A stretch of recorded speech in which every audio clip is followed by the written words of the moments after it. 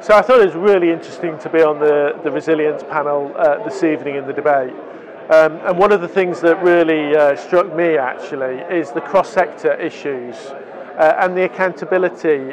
kind of issues about how you make decisions in the complexity of our critical national infrastructure. So, the interactions between the consumer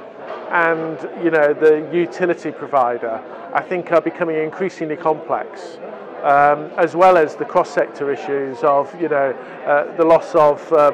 water supplies and how that can then impact on other people's operation, the operation of electricity networks and generation, or vice versa. The impact of, as we saw on August the 9th, the impact of an electricity